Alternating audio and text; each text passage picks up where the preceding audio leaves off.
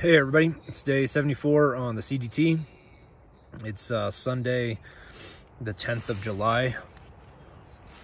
Just verifying that. I got rained on again today.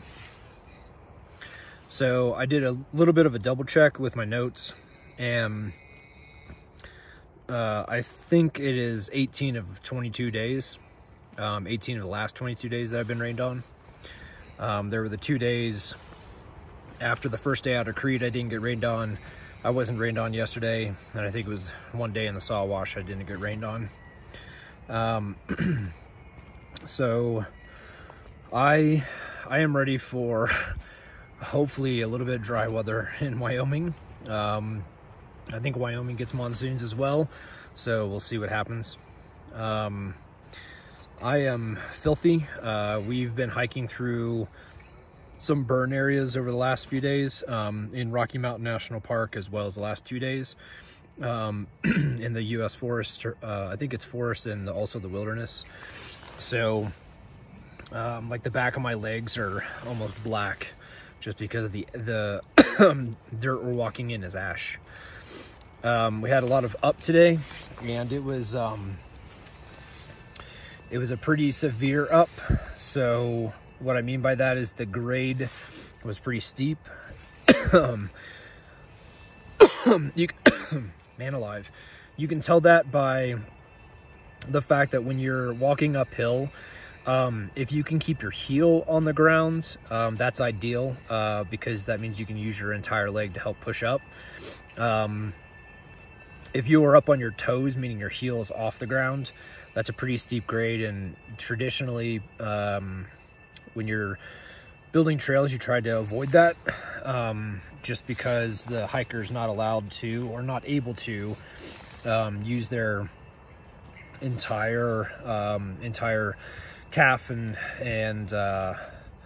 hamstring and quad muscle to kind of push up. So today we had quite a bit of up where like my heel wasn't hitting the ground. So it was, I think the first climb was between 2,500 to 3,000.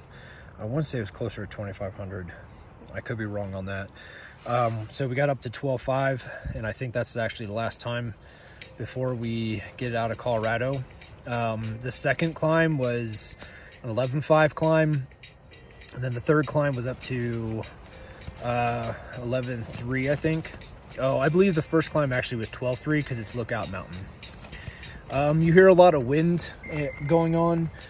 I am so finished with mosquitoes that I'm testing my theory from several videos ago, that I asked, would you rather sleep with mosquitoes in your campsite, or would you rather have a windy campsite? I am up on a ridge, and it's after the third climb, and I saw a lot of flat area, and I decided I'm going to nestle in next to some trees. I'm going to have a windy campsite, and I don't have to worry about mosquitoes. So maybe in tomorrow's video I can let you know how I'm feeling about that. But I think I'm still going to favor the windy campsites over mosquitoes. It's a bit late. It's 8:30. I got in about 23 miles today, and I started looking at the possibility of getting into Steamboat Springs tomorrow, rather than the day after. It'd be about a 25 or 26 mile walk to tomorrow. However, we start going downhill and getting into some flats, so it might go a little bit quicker than a usual 25-mile day. So I'll see around like 1 or 2 o'clock in the afternoon where I am, and make a decision whether to push for Steamboat Springs tomorrow or not. So I wanted to address something that quite a few of you have texted me and asked where you can send care packages. From the bottom of my heart, thank you for thinking of me and considering sending me a care package. I don't think it's gonna work. It's not for some BS like, oh, well, you know, sending it to me is difficult, or you know, you have to blah, blah, blah. No, it's for the simple fact of the contents of what's in the box. People have offered to send me like cookies or send me like my favorite chocolate bars, or send me like other sweets and that kind of stuff. And that's extremely thoughtful. When I'm hiking the trail, I need a lot of carbs, and those carbs come in the form of basically sugar. It's sugar. Or products that have other ingredients, but sugar is a high content part of the ingredients. And the reason why is because when I'm hiking the trail 20 plus miles a day, that sugar can get turned into energy pretty quickly. And I just realized my music's on. Sorry, none of the music that you heard previous are sponsors. So I apologize for that music. That was unintentional. My bad. So the sugar gets turned into energy, and that's what I need when I'm hiking. And that's why sugar on the trail is great. When I get into town, I change my diet. What I'm craving is fat and protein, because I need to put calories on, and fat and protein will stick to your body a little bit better. So when I'm in town, I'll eat like guacamole with chips, because guacamole is a healthy fat. I'll eat like custard-based ice cream, because it traditionally uses whole milk and eggs. So there's the fat and some protein. I'll eat yogurt because, again, of the protein and the fat. I'll eat breakfast burritos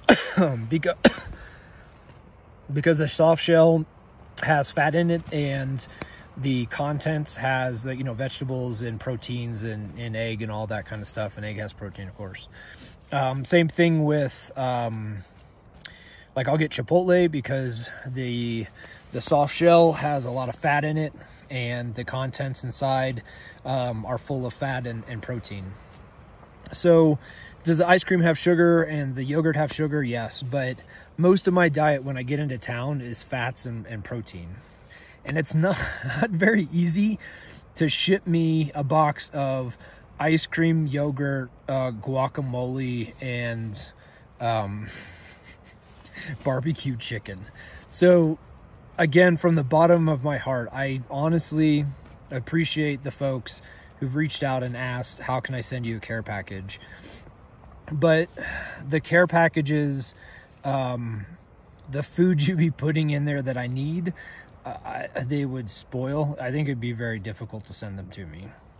So what I would propose is, when I get finished with the hike in the fall, I can visit with you folks, and you can buy me a caramel apple or some apple cider or something very fall related. And I will thank you very much for those generous purchases. But like I said, care packages, especially with food, are a little bit difficult. It does not mean that I absolutely love the fact that you folks are asking. So I appreciate very much that you folks want to help me out. Let's see, shout outs. I don't think I have a shout out today. It was a pretty straightforward hiking day. The rain came in, which is pretty standard for me. I got some miles in. I did some elevation, which is standard for Colorado, and I got into camp late because I was trying to get a few extra miles in so I can make a decision about Steamboat. So I'm going to let you folks go. I need to finish filtering a couple of liters of water, and I haven't eaten yet, and it's 8:40 and the sun's going down. So it's going to be a late night again, like last night. You know, I got up early again this morning. I scooted it back, so it wasn't 4:45, it was 5:15. But it was still a pretty long day. So I hope everyone's well. Thanks again for watching the videos, and I'll talk to you folks tomorrow.